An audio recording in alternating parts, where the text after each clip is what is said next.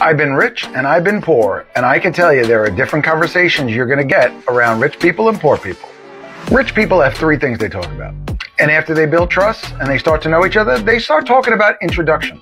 Let me introduce you to so-and-so, they could help you with this, and let me introduce you to so-and-so, and they could help you with that. Second, they talk about what they know. They pass knowledge. I'll tell you what I know so you could apply it to your business and vice versa. That's important because not only do I tell you what I know, as I repeat it, I'm reinforcing to myself the significance of how important it is. And third, this is where it gets really trustworthy, is we start talking about opportunities.